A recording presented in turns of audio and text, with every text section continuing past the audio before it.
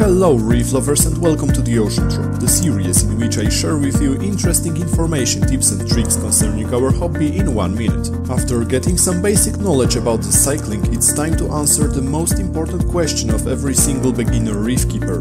When can I add my first animals? Well, actually if you start your tank using the live rock, you've already added your first animals. Even if you didn't use the live rock but you added some bacteria or copypods to start the tank cycling, you have added your first animals as well. Yes, bacteria and copypods are animals you introduced to the tank in the very beginning of its existence, while live rock is a real source of life reaching millions different forms of life. But this important question usually concerns corals, fish and invertebrates, so I do my best to answer it in the next few episodes. And that was 1 minute. Until next time, reef lovers, and let's reef the world.